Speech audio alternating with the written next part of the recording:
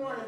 It's good to see you all this morning. Welcome. We're going to start this morning with a couple songs. So if you can stand, if you're able, you can stand. If you don't want to, that's fine as well. But let's sing together. Worship the Lord.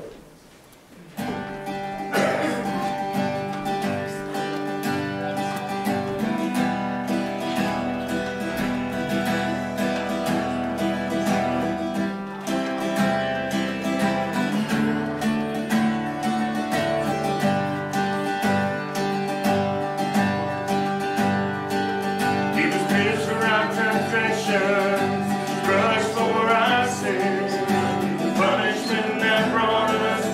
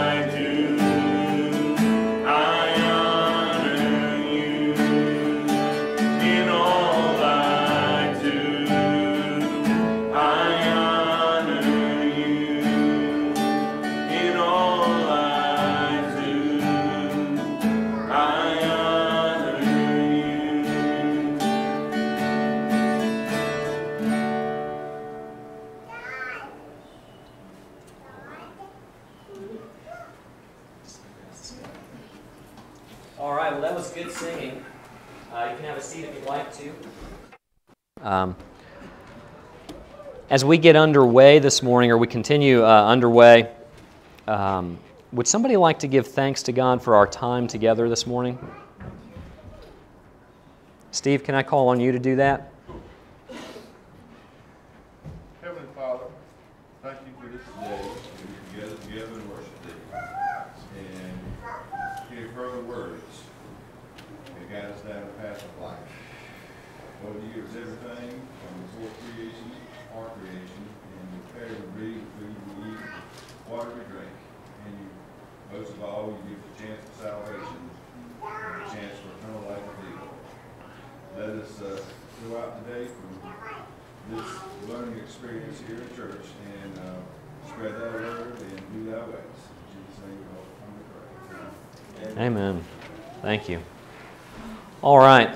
Well, our scripture reading, or not our scripture reading, but our read and response this morning is going to be in the blue book, the hymnal. So if you want to take one of those out, pick it up, and open to number 785. 785.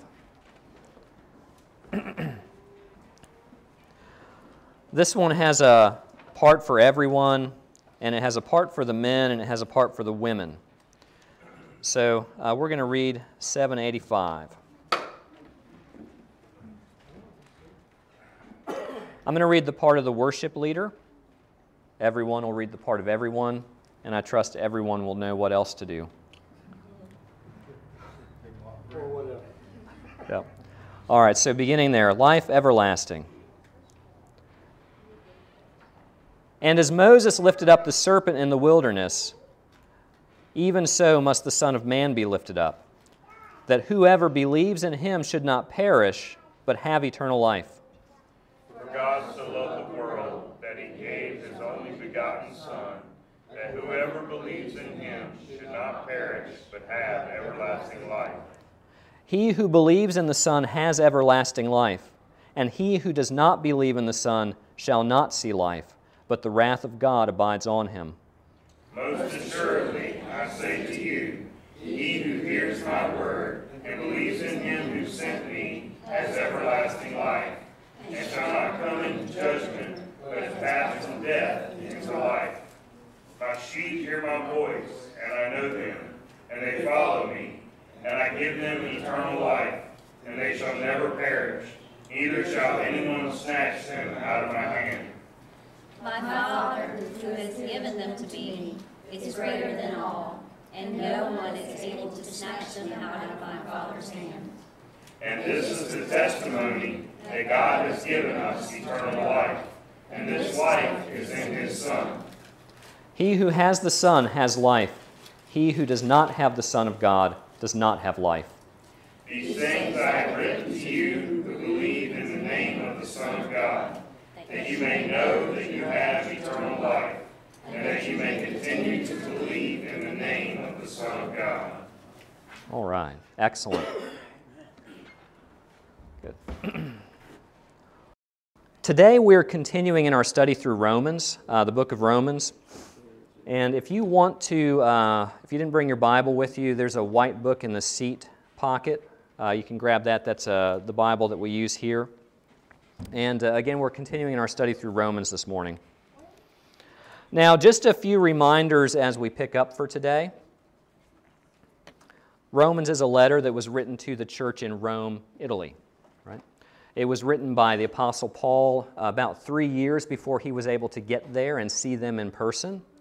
He didn't know everybody in the church, right? He knew some people through acquaintance, but by and large, he had never been there. He didn't know the people of the church, but he did know about certain issues that existed because they were very common to the churches in his day.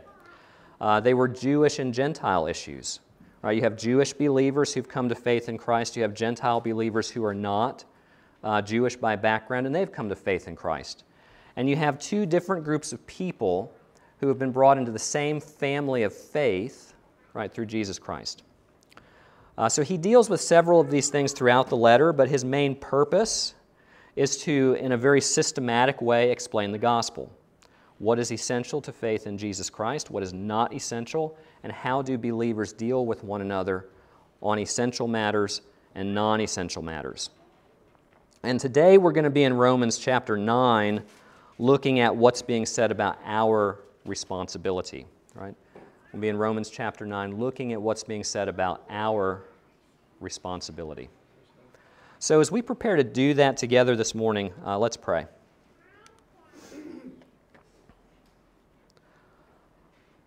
Heavenly Father, thank you that we can call you Father, that though you are righteous and holy, and we are not, that we can come to you through your Son, Jesus Christ, who's done everything necessary to bring those who believe into your family, to give them the status of a son or daughter in your household.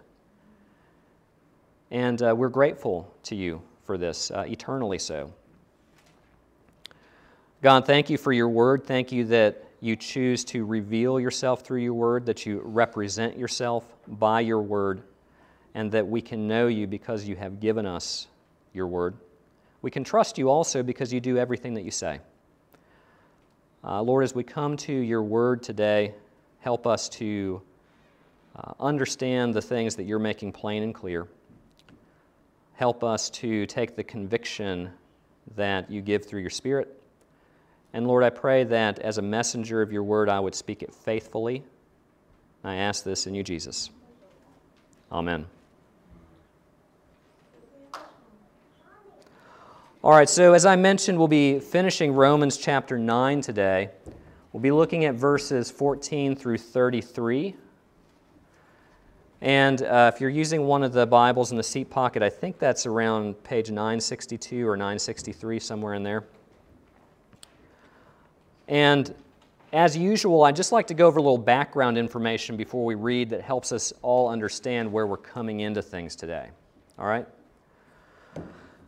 Now, something that's helpful to know about the church in Rome, as I mentioned, is that there were both Jewish believers and Gentile believers. There was a much larger number of Gentile believers, folks who were not Jewish in background. Gentiles is a word that means the nations. So people from every type of background other than Israel. There was a smaller number of Jewish believers. And so Paul deals with some key issues that are pertinent to both. Now, throughout Romans, Paul is concerned to show that the gospel is in complete continuity. It's in complete agreement, complete alignment with the Old Testament revelation of God. That's because Jesus is God, and God always promised that He Himself would save His people. At the start of chapter 9, Paul begins answering a particular question. If Jesus is the Savior that God always promised to His people Israel, why have so many Jews rejected Him, yet so many Gentiles have received Him? Right, that's the question that Paul began answering at the start of chapter 9. It's this question that he's continuing to address as we join in here at verse 14. So picking up there, let's read. What should we say then? Is there injustice with God? Absolutely not. For he tells Moses, I will show mercy to whom I will show mercy, and I will have compassion on whom I will have compassion. So then it does not depend on human will or effort, but on God who shows mercy. For the Scripture tells Pharaoh, I raised you up for this reason, so that I may display my power in you, and that my name may be proclaimed in all the earth. So then, God shows mercy to those He wants to, and He hardens those He wants to harden. Well, you'll say to me then, why does God still find fault? For who can resist His will? But who are you, a mere man, to talk back to God? Will what is formed say to the one who formed it, why did you make me like this? Or has the potter no right over the clay to make from the same lump one piece of pottery for honor and another for dishonor?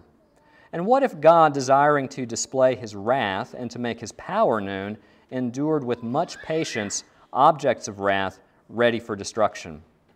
And what if He did this to make known the riches of His glory on the objects of mercy that He prepared beforehand for glory? on us, the ones he called, not only from the Jews, but also from the Gentiles. As God also says in Hosea, I will call not my people, and she who is unloved, beloved. And it will be in the place where they were told, you are not my people, there they will be called sons of the living God. But Isaiah cries out concerning Israel, though the number of Israel's sons is like the sand of the sea, only the remnant will be saved. For the Lord will execute his sentence completely and decisively on the earth. And just as Isaiah predicted, if the Lord of hosts had not left us offspring, we would have become like Sodom, and we would have been made like Gomorrah. What should we say then? Gentiles who did not pursue righteousness have obtained righteousness, namely the righteousness that comes from faith? But Israel, pursuing the law for righteousness, has not achieved the righteousness of the law? Why is that? Because they did not pursue it by faith, but they pursued it as if it were by works. They stumbled over the stumbling stone. As it is written, look, I am putting in Zion a stone to stumble over, and a rock to trip over. Yet the one who believes on him will not be put to shame.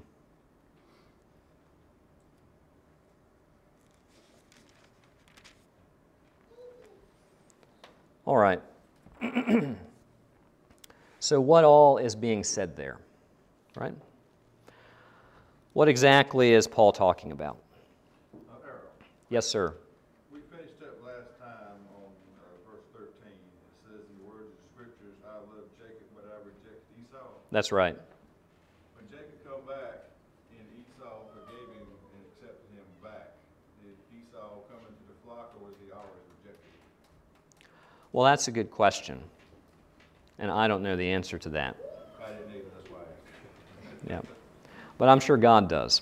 Okay, just curious if I was missing something there. Yeah. You know, the point that Paul is making, and if I didn't make this clear last week, I'll make it clear now. The point that Paul is making with that is that God was selecting through whom he was going to operate in history in order to bring people to himself. And without Jacob or Esau having done anything good or bad, right or wrong, God selected one of them in order to fulfill his promises through, and not the other. Yeah. All right, so it does not depend on human works, but it depends on the one who calls. All right, so thanks for bringing that up, Steve. And we're going to touch on it a little bit more in today's message. But, you know, if we look at what we've read, right, and we try to get our minds around what's being said here, at this stage of the letter, Paul has begun dealing with the questions, or the question of how to understand the nation of Israel in the age of the church. He devotes chapters 9, 10, and 11 of Romans to this particular topic. So it's good to see them all as a unit. First, in chapter 9, Paul shows that God never promised to save every single ethnically Jewish person. In fact, he said well in advance that many of them would reject him. And he told about the inclusion of the Gentiles well ahead of time in his word also. Second, in chapter 10, Paul's going to show that the laws of Moses, and all of God's promises have been completely fulfilled in Jesus. In chapter 11, then Paul is going to get to the fact that God will eventually save all Israel, but all Israel, he's already said, doesn't refer to every single Jewish person. It refers to every person who has faith in Jesus. All right? So, again, what Paul's doing in the section that we read is speaking directly to the large-scale rejection of Christ by the majority of Jewish people. Now, the word Christ and the word Messiah, you'll see them sometimes interchangeably, or you'll hear them interchangeably. They mean the same thing. Messiah is the Hebrew word, Christ is the Greek word. Both of them mean anointed one. Both of them are referring to the Savior God would send. So, we have this issue where the majority of Jewish people have rejected the Messiah. and there's an overwhelming growth of the church among the nations. So this is again the issue that Paul is dealing with. And as usual, what we're going to do is go back through this in more detail, what we've read. And I'm going to make and discuss the following points today. That salvation depends on God's mercy, verses 14 through 18. That God is in control, verses 19 through 29. And that human works do not save, verses 30 through 33. So with that, let's review 14 through 18. Picking back up there, the scripture says, "What should we say then? Is there injustice with God? Absolutely not. For he tells Moses, I will show mercy to whom I show mercy, and I will have compassion on whom I have compassion. So then, it doesn't depend on human will or effort, but on God who shows mercy. For the scripture tells Pharaoh, I raised you up for this reason, so that I may display my power in you, and that my name may be proclaimed in all the earth. So then, God shows mercy to those he wants to, and he hardens those he wants to harden." It's a nice little summary statement there at the end of what Paul's talking about. All right, so what's being said here? It's helpful to remember that in Romans, Paul is using a style of writing where he asks and he answers questions. He anticipates the objections or the questions that people might have based on what he's just said, and then he asks the question that's probably in their mind, and he answers it, right? He's doing that here. Based on what Paul has just said ahead of this, that God chooses people not based on anything good or bad that they've done, but based on his sovereign decision, and using the example of Jacob and Esau, right, that Steve pointed us to from last week, that while they were both still in the womb, while neither one of them had done anything good or bad yet, God announced, Jacob I have loved and Esau I have hated, or Jacob I have accepted and Esau I've rejected. Someone might say, based on hearing this, well, is that really fair? I mean, come on, Esau never even had a chance, right? This might be what was in Steve's mind.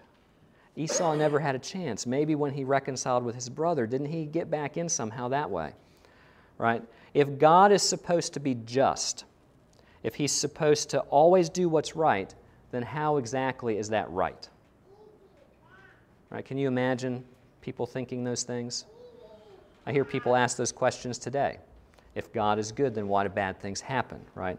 If God is just, then why is there stuff in the world that's not fair? Well, Paul answers this objection by pointing to two examples. God himself says in Exodus 33, I will have mercy on whom I have mercy, and I will have compassion on whom I have compassion. And with Pharaoh, king of Egypt, God raised him up to that position of power and he tore him down, all in line with God's purpose of making himself known as God. You know, a little language in history that helps out with understanding this is name in the Bible, like when you hear, in my name, right? So that my name will be proclaimed in all the earth, or to pray in Jesus' name. Name in the Bible refers to more than just what you call somebody. It's used to talk about who they are as a person. It refers to them in their entirety, their presence, their authority, right? So we should understand that that's what's being talked about here. When God says, I raised you up so that I may display my power in you and that my name may be proclaimed in all the earth, verse 17, we should understand God was doing this so that Pharaoh would see and the whole world would see there's only one true God, only one real power, only one real authority, only one God. Hear, O Israel, the Lord your God is one. There's only one God, and the Lord your God is Lord alone. All right, that's Deuteronomy 6:4. Pharaoh, as the ruler of Egypt some 3,500 years ago, right, from where we are in time right now, 3,500 years ago is when all this was happening. right? Pharaoh, as the ruler of Egypt some 3,500 years ago, believed himself to be the human representation of Ra, who was the sun god. You know, like the sun in the sky that gives light and heat, right, that divides day from night.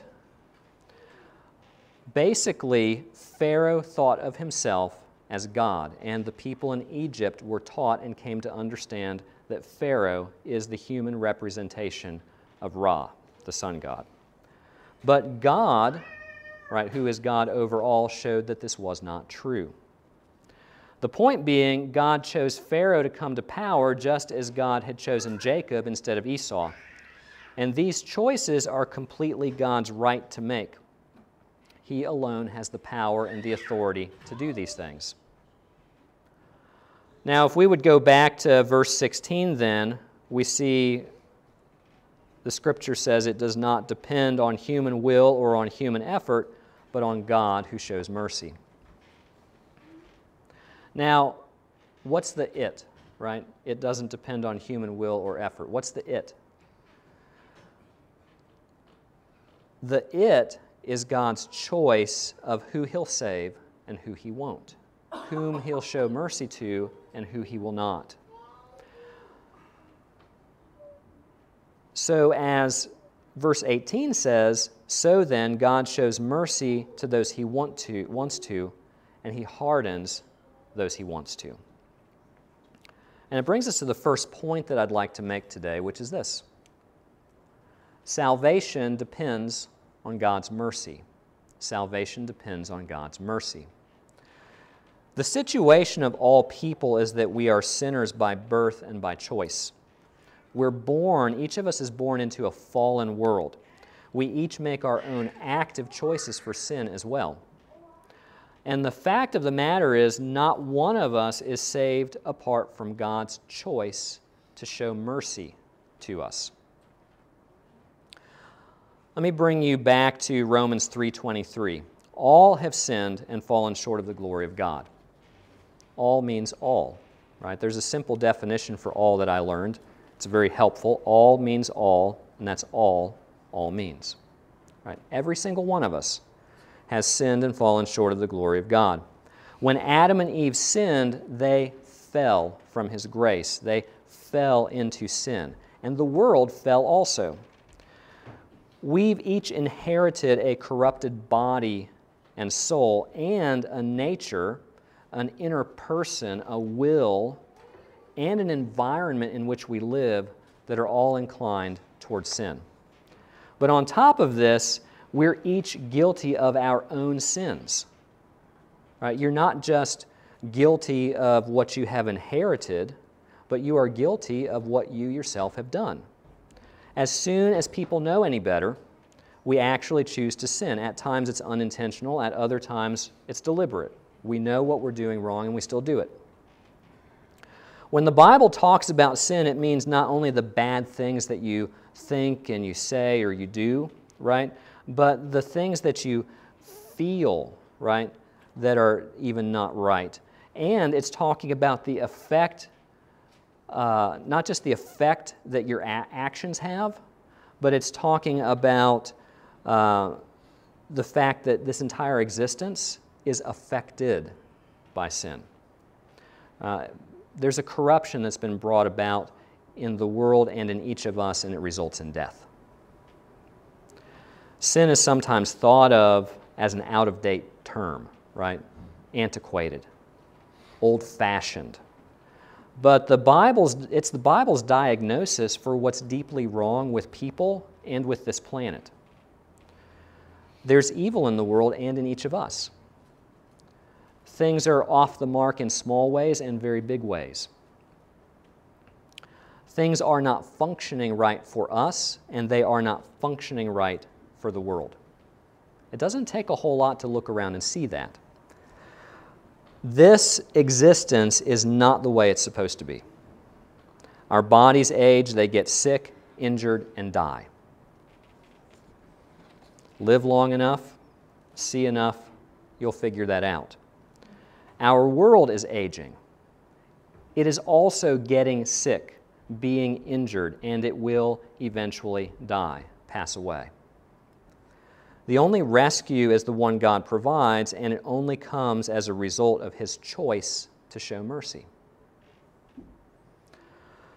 But if all are in need of rescue, and God simply chooses some, and He does not choose others, well, how is that just? How is that fair? How is that right? In other words, is justice actually being done? That's the question that's being asked here, and it's the one that Paul is answering. All right? So what I want to do is discuss justice and mercy for a moment. Justice has to do with a crime being punished. Mercy has to do with a criminal being spared punishment.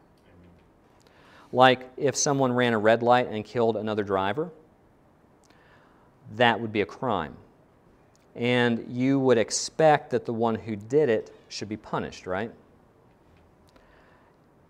If the day of the trial came and the judge said, well, I want to have mercy on you.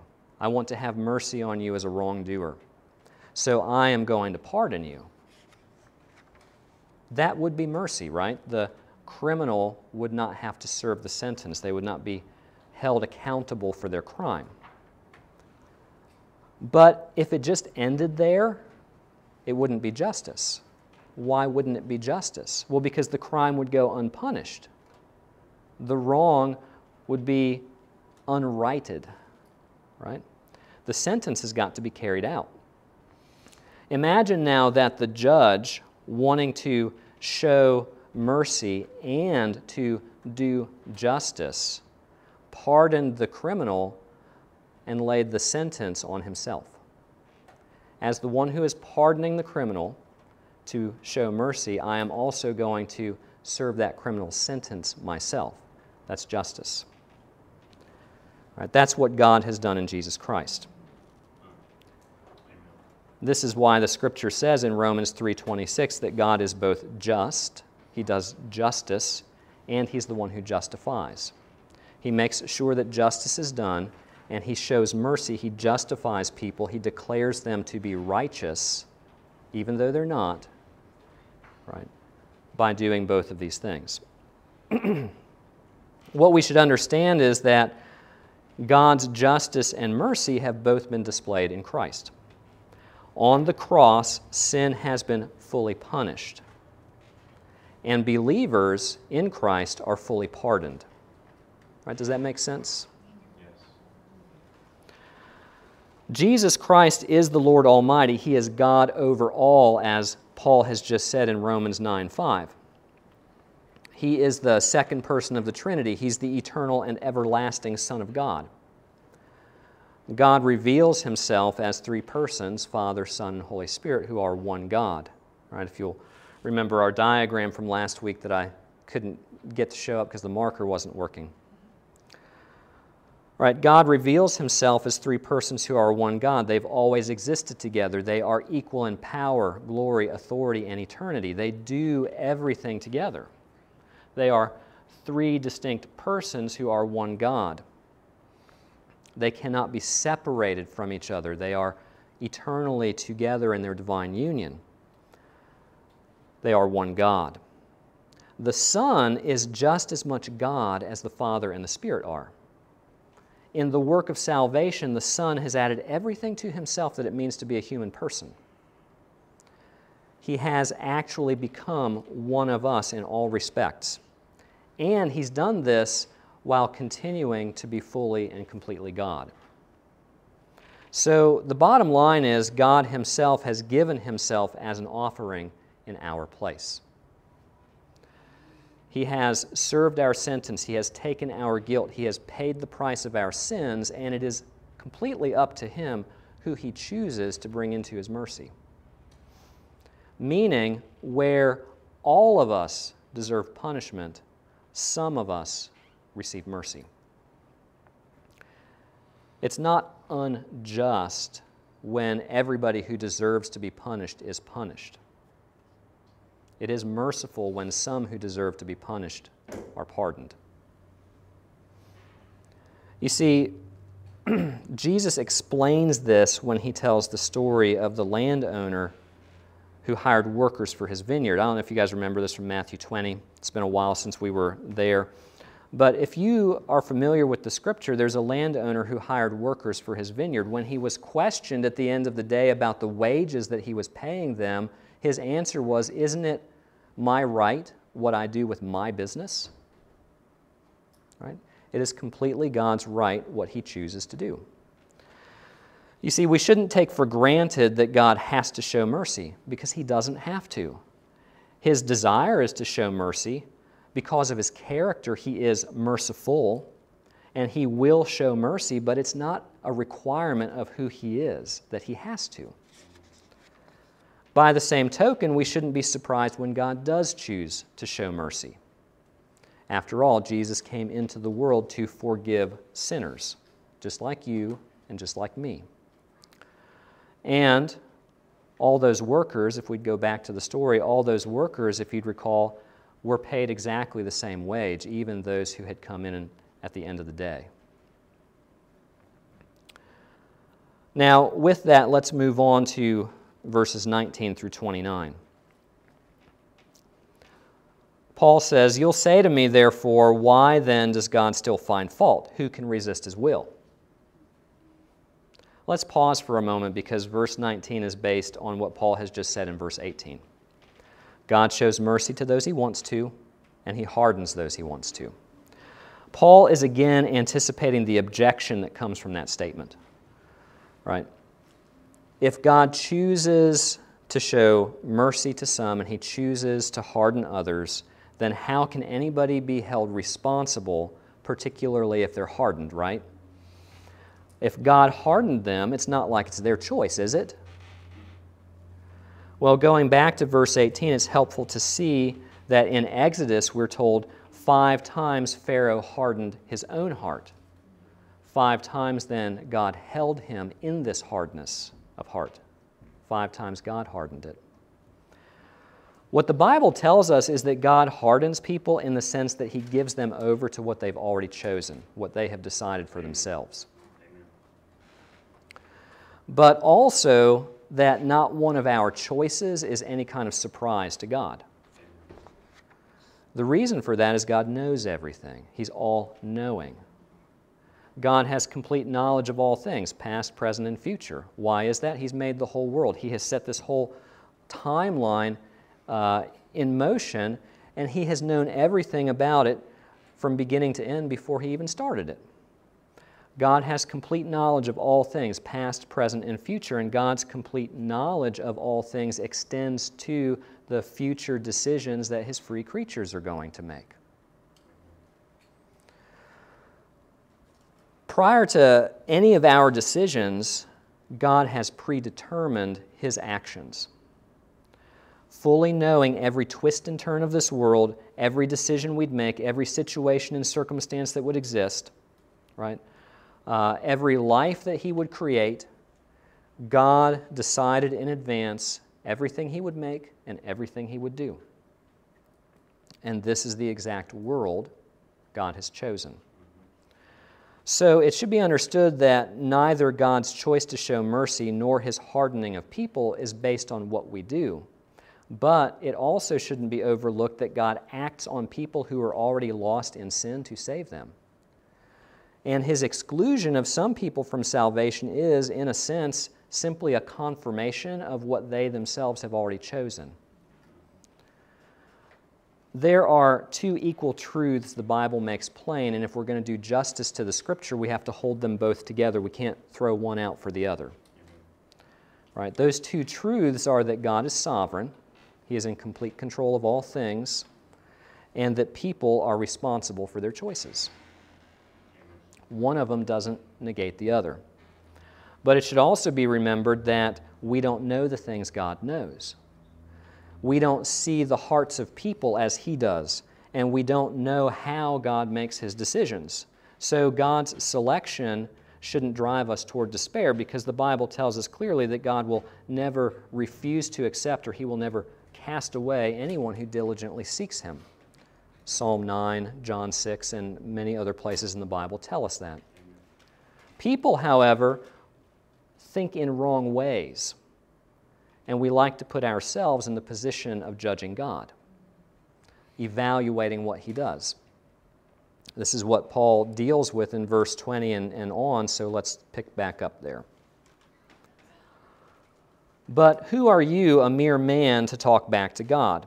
Will what is formed say to the one who formed it, why did you make me this way?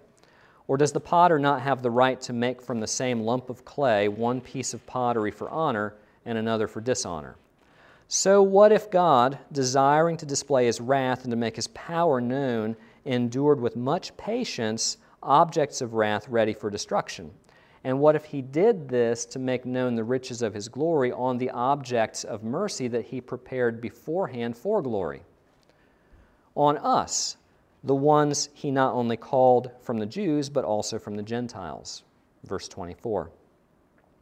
Now let's stop there for a moment and look at a couple of things.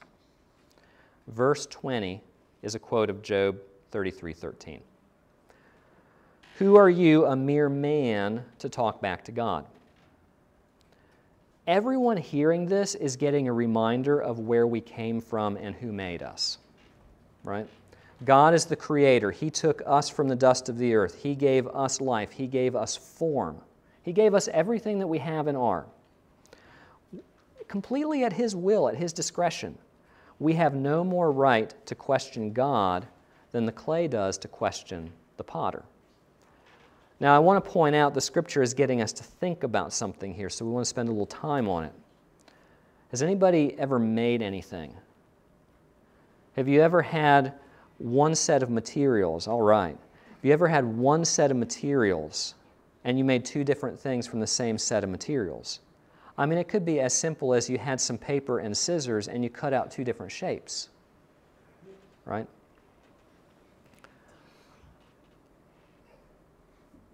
Wasn't it your choice what you made out of those materials?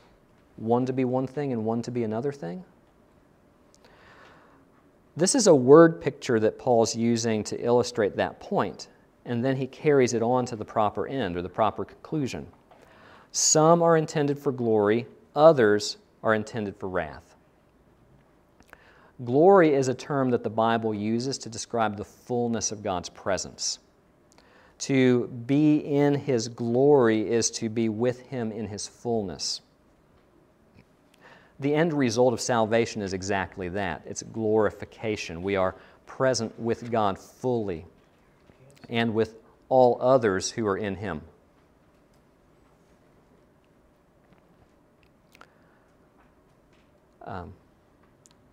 Are his headphones not working anymore? They're okay. Okay. They're hurting. I got you. I just wanted to make sure if he wasn't able to hear that, we didn't just keep running along.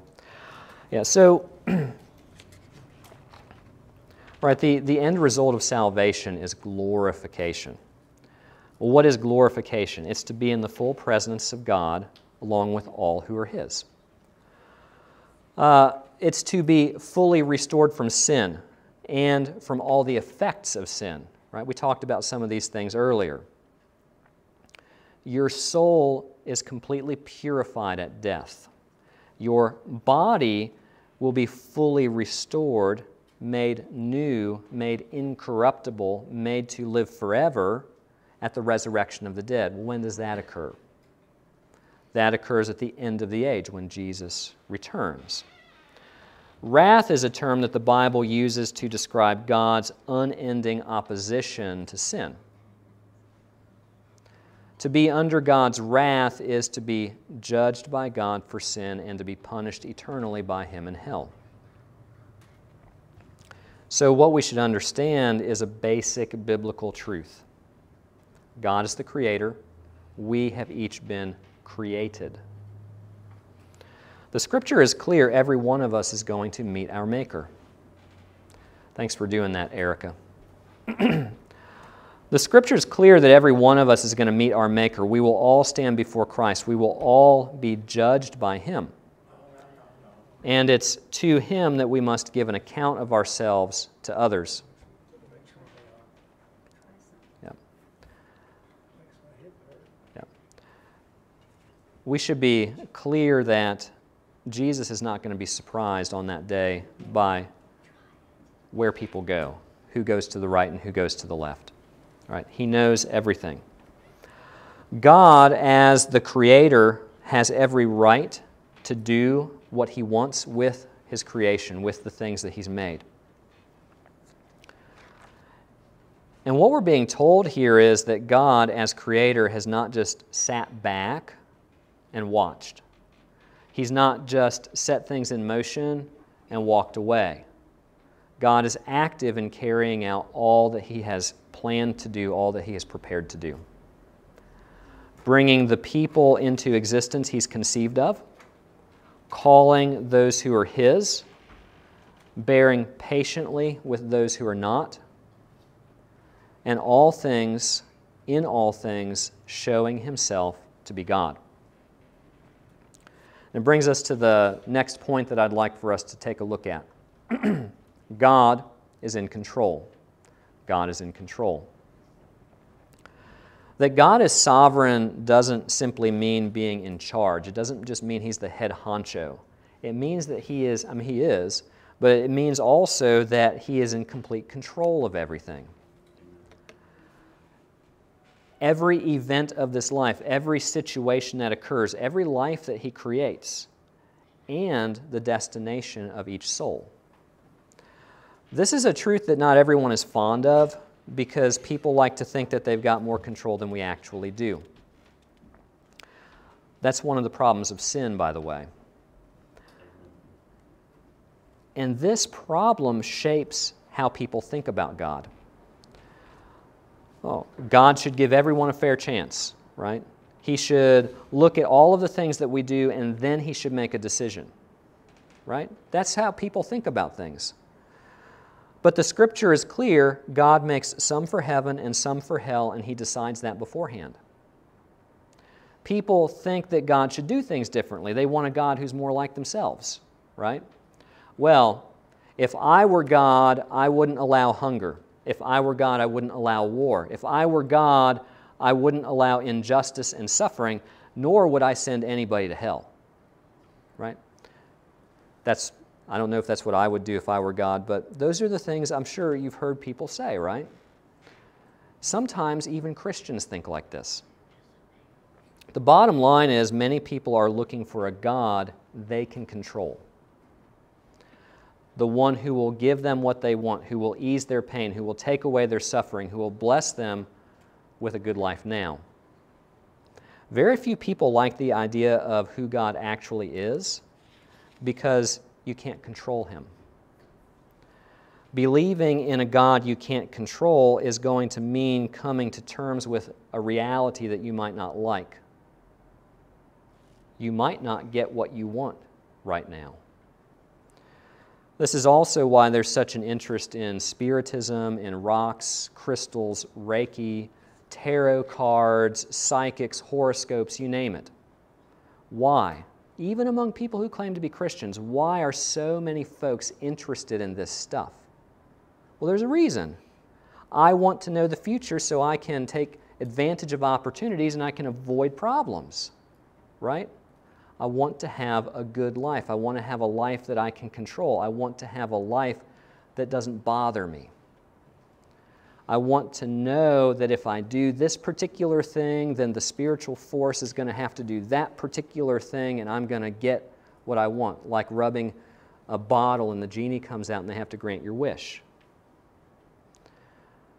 I want you to know this is not the God of the Bible, and all of these things are just present-day idolatry and paganism.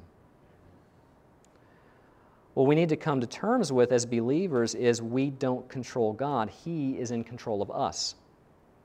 And we need to come more and more to recognize His control over this world and His control over our lives. But along with this, we need to see that God's actions aren't arbitrary. He doesn't do things willy-nilly. He's not like some despotic tyrant who's just up there on His heavenly throne, cracking people over the head with His, scepter, right? He's not just reacting and responding to things that people do out of emotion, right? God truly is good, and everything He does is good. Nothing is random or haphazard. With God, everything is planned. God can be fully trusted because He has predetermined everything that He will do. He has announced it ahead of time in His Word, and He doesn't deviate from it one bit. God does everything that He says. This should provide tremendous comfort for believers who are going through hard times, who are dealing with pain, difficulty, suffering, even loss, who are, or are simply looking at the state of affairs in this world and wondering what's going to happen next. God's sovereignty means He not only has predetermined everything, but He actually has the power to bring about everything that He has decided to do. So nothing should be in doubt. If your hope is in this life, you're going to be constantly in flux.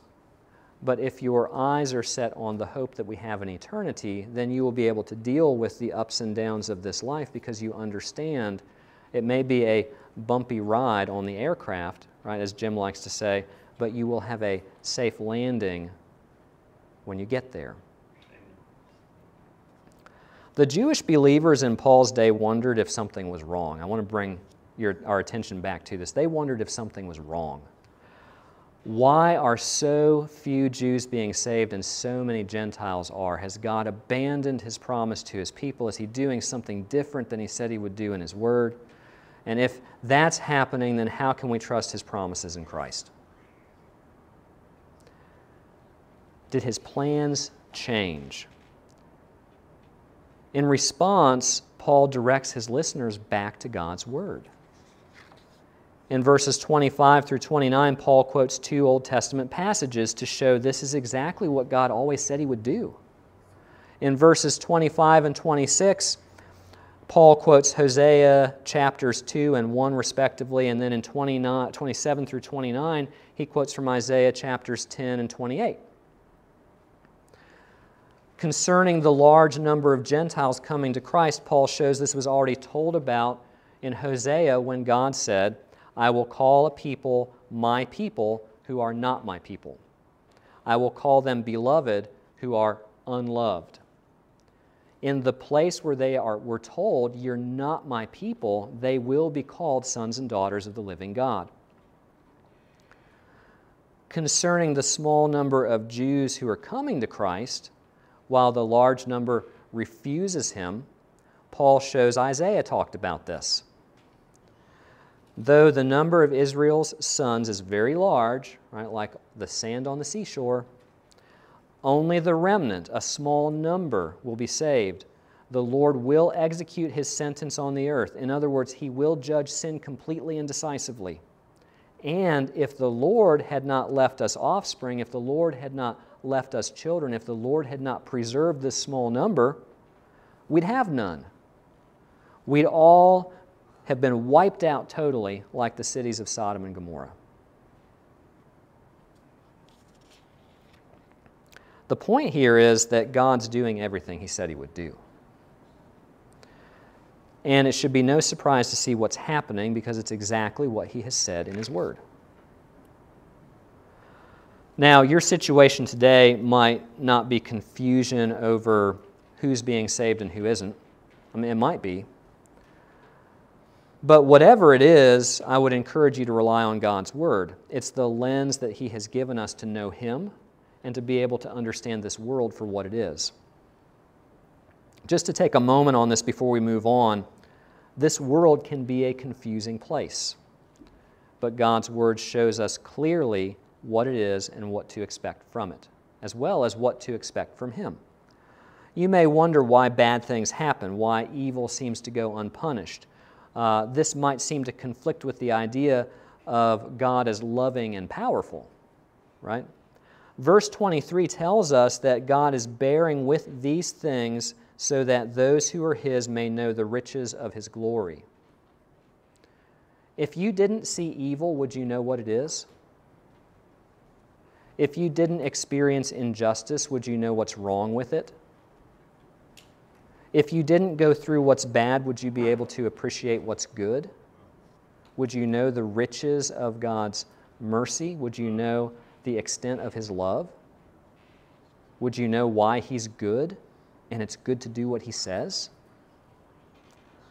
I think we all should be challenged to see that God has foreknown and allowed all of these things for our good, for the good of His children, just like Romans 8:29 through 30 tells us, or 28 through 30 tells us. I think we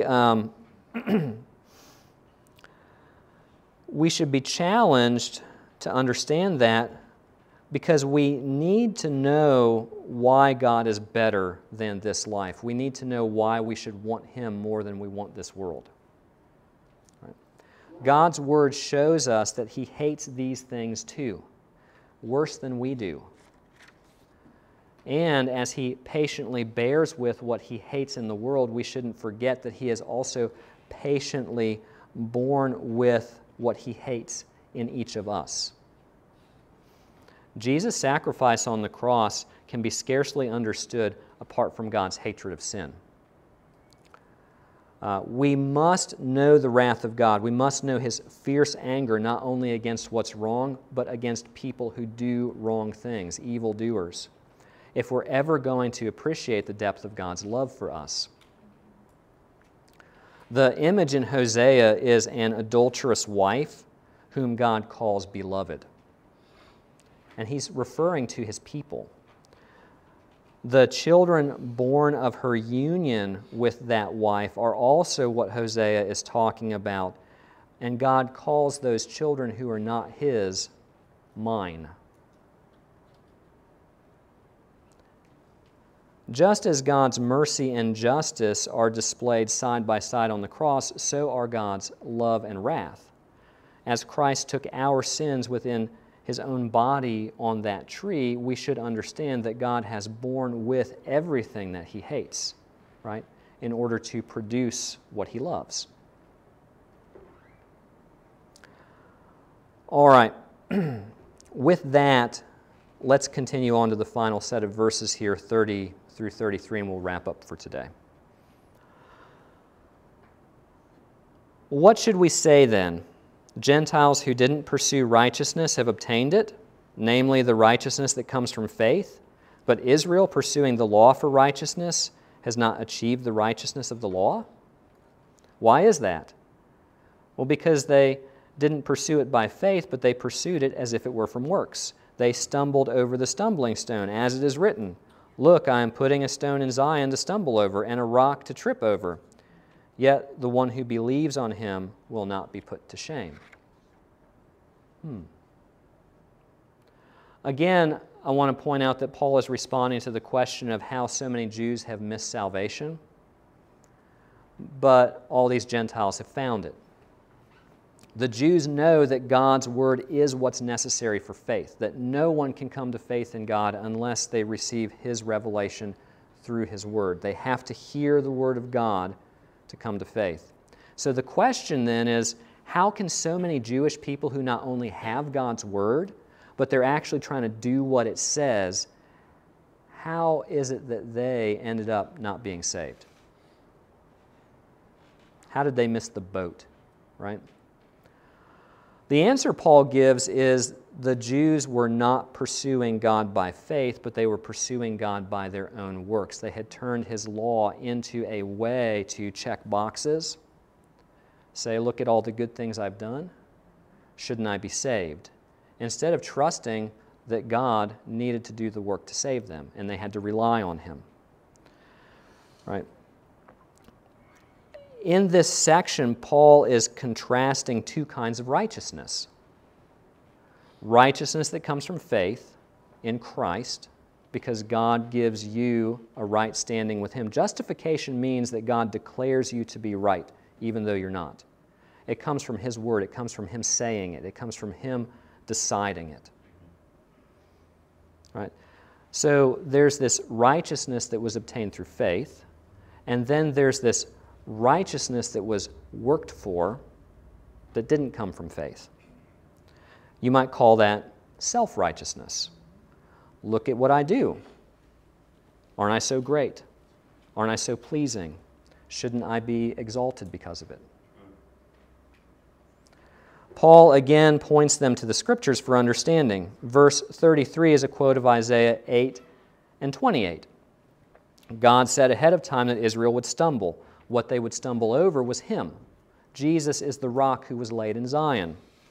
God often called Himself their rock, or the rock of their salvation, and Jesus used this passage many times concerning Himself, talking directly to Israel's leaders about their rejection of Him, and that God had said ahead of time in His Word that they would see Him and they wouldn't recognize Him and they would stumble over Him, or they would fall, they would miss the mark.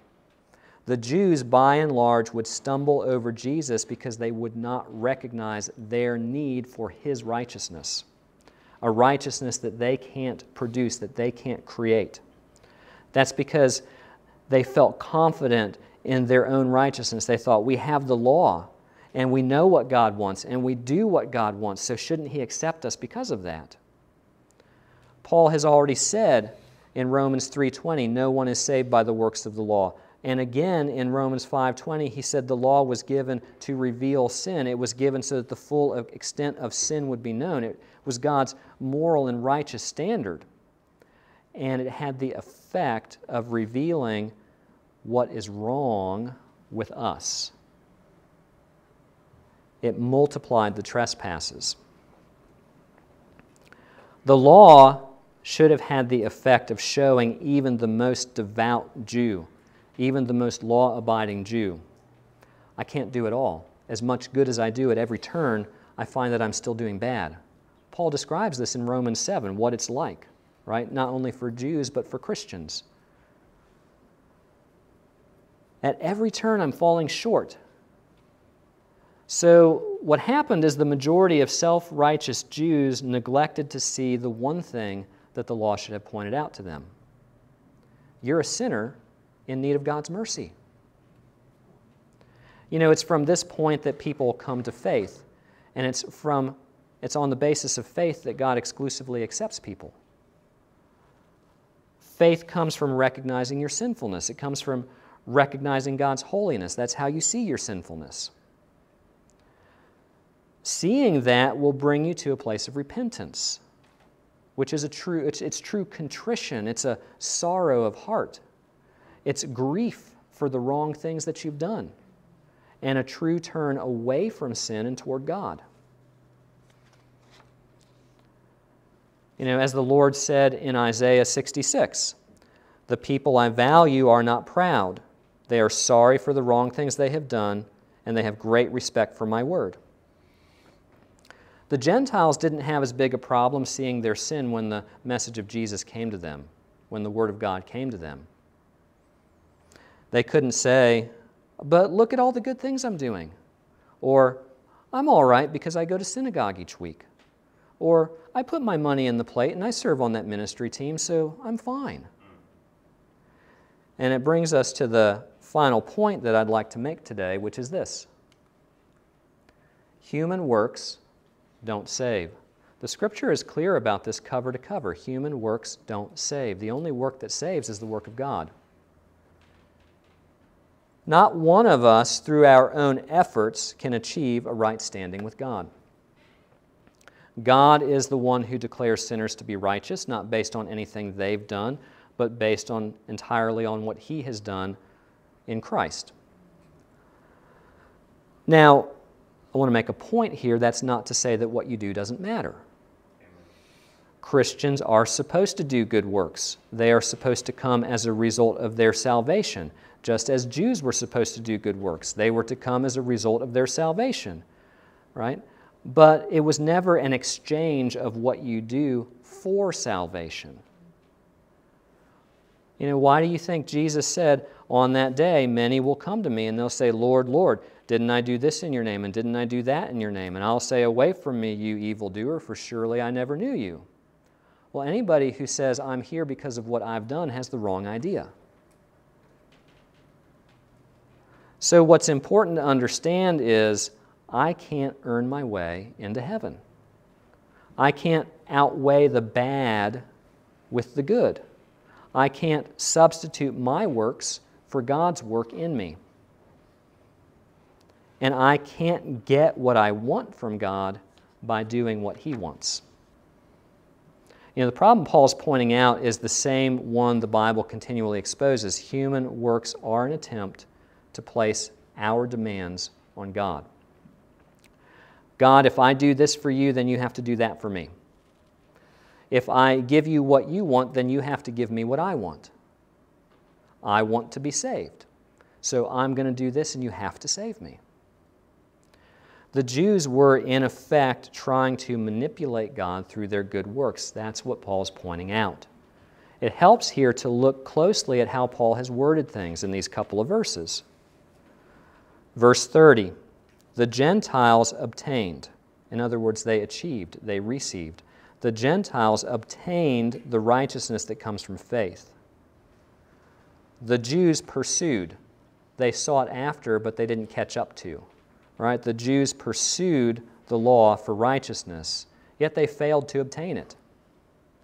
Verse 31.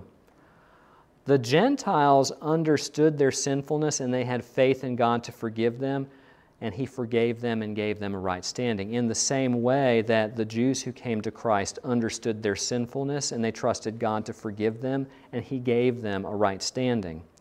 The Jews who Paul is talking about here are the Jews who tried to obtain righteousness through their own efforts. They pursued, but they did not achieve what they were after. The failure of most Jews then was not actually doing what's right. It wasn't pursuing righteousness, but it was their attempt to make God indebted to them through their activities. In other words, the problem wasn't trying to do what God said. The problem was trying to make God owe them because of what they were doing. Does that make sense?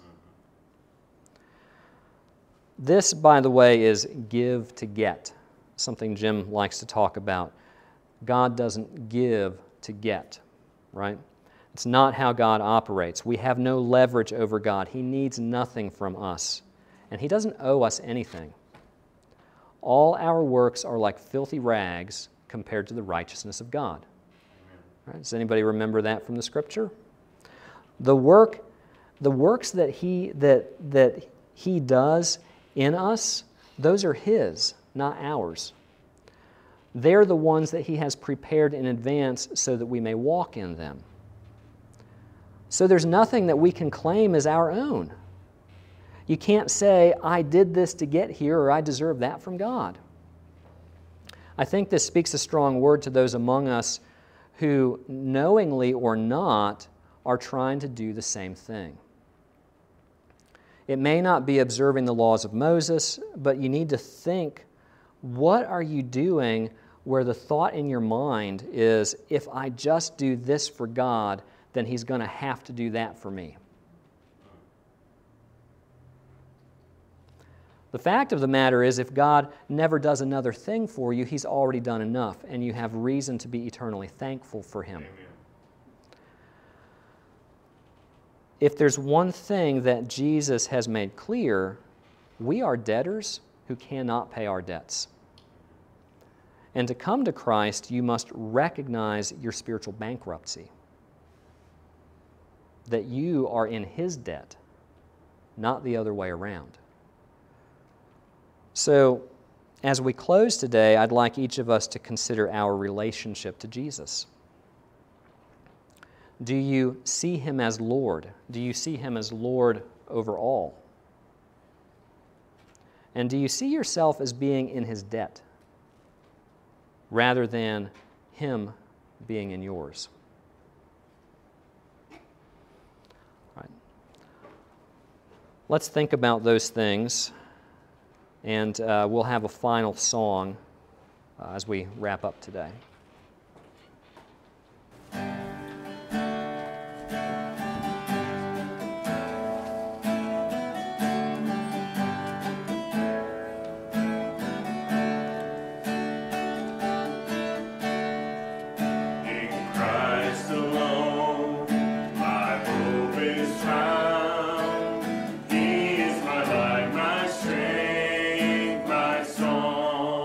This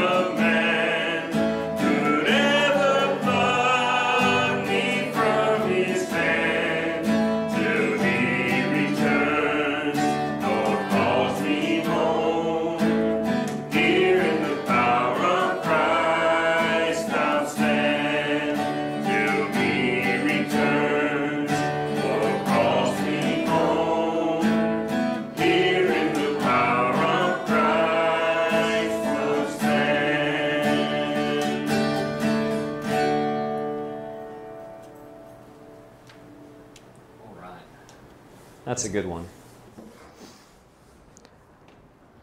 Well, as we bring this part of our gathering to a close, just a couple things I want to mention.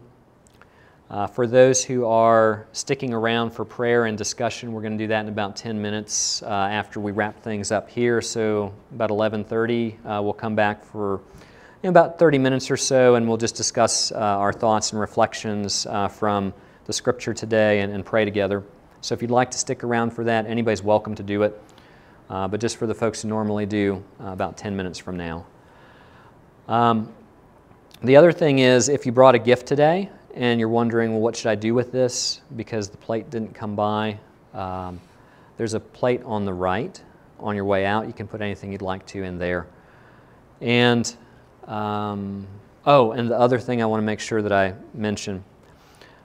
So, we will begin meeting at the Ramada just down the road in 2 weeks. September 26th, we have a meeting room there, and same time for everything, 10 o'clock for worship, 9 o'clock, 9:15 for breakfast over at the Ramada. That's where we are going to be for the interim period until we move into our new space. For anybody who doesn't know, we sold this property. We're moving out in a couple of weeks, and we have acquired the old Radio Shack and Music Store in Nags Head across from the hospital. We have some work to do to the inside of it to get it ready, so it's going to be a few months for that to take place. The interim period, we're going to be at the Ramada. It's a great setup. It's very much like this room right here. So September 26th, we're going to be meeting there. That's where we'll be every week until we're in the new place. All right, so with that, that brings, again, this part of our time to a close. Would somebody like to close things with prayer? Just give thanks to God for everything today. Anybody can do it. Thanks, Heath. Father, we're just so grateful for who you are and how much you love us and how much you've done for us to show that love. Lord, as Errol said this morning, you have done everything, God, everything. Even if you don't do anything else for us, you've done everything to make it possible for us to be in a relationship with you. Lord, but we still have an action. We still have a part to play in receiving of that free gift of grace that you've given to us. We have to choose to accept it. We have to choose to follow you by growing deeper and deeper in relationship with you, by getting to know you through your word, by allowing your Spirit to change us from the inside out. So Lord, I just pray, God, as we think about what's been said today, as we think about the scripture we've read through today, and how, Lord, we're still, a lot of us who are here on the earth today are still struggling with some of the same questions Paul has addressed clearly. So Lord, as we think about that, as we reminisce on it, God, we just pray that you'll show our hearts and show our minds, God, exactly the answers we need from your word. We thank you again for always being with us, not just today, but everywhere we go. For those who are believers, God, you are there with us. And we thank you for that. So, Lord, help us to be a light in your community. Help us to be reaching those who are lost in this community, in this part of your world. God, help us to be making disciples of those who come in to your fold. We thank you, Jesus, for this opportunity to worship and to want after you. And we ask it all in Jesus' name.